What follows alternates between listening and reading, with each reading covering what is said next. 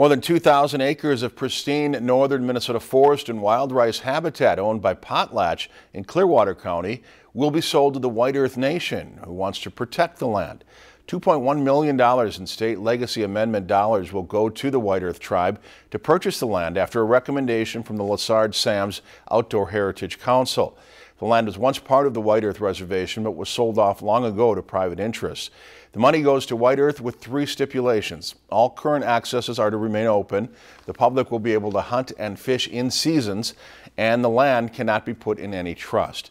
Clearwater County will also see tax revenue generated each year by the land. If you've enjoyed this segment of Lakeland News, please consider making a tax-deductible contribution to Lakeland Public Television.